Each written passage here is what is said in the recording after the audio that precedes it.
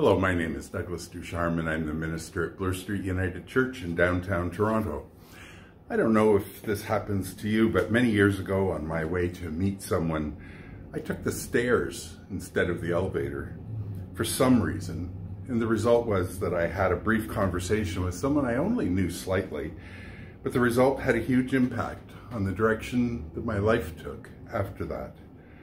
Some would chalk it up to random chance, and others will insist that there's a divine plan at work.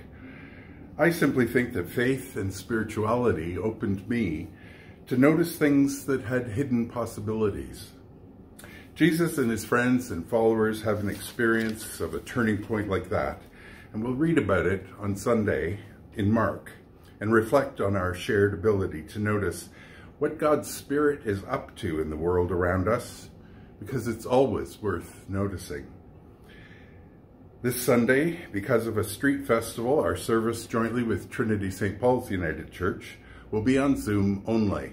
The information is on our website at www.bloorstreetunited.org. And we start at 10:30 on Sunday, July 7th. I hope to see you there, and we'll work hard to ensure you aren't disappointed.